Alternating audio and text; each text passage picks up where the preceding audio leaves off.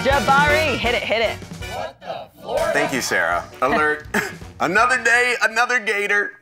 Yes, indeed. This time an 8-foot gator just happened to wander around the grounds here of this elementary school in Polk County. Check it out right here.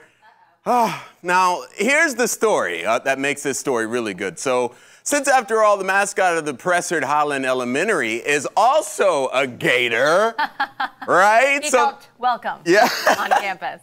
So the district says that the principal found the gator just hanging out near her parking spot, and she called the police. Hanging out by her parking spot. Yeah, I know, right? How ironic.